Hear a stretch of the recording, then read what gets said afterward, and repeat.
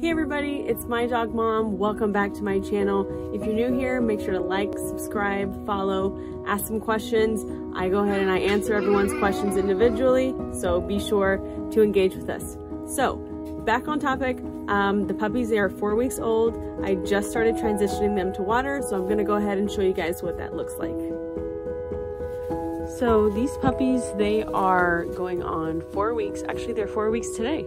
So they are 4 weeks old today, and they actually just got introduced to water a couple days ago. And the reason why I wanted to make this video is because normally when you have baby puppies, you have new litters, they're not supposed to have water. And the reason for that is because they need something more of substance. So something that offers more health benefits, such as formula.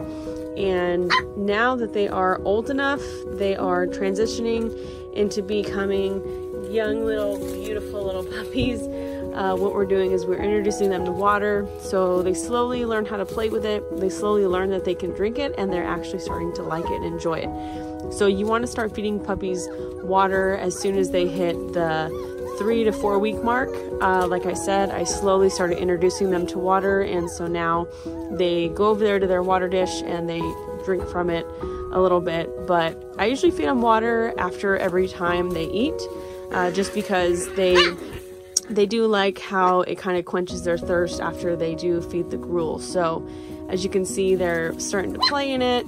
I caught another one earlier swimming in it, so it does get a little bit messy, so I do recommend putting the puppy pads down. But this is a precaution. Don't feed them water if they are 2 weeks or less, because water's not good for them at that stage. They actually need formula.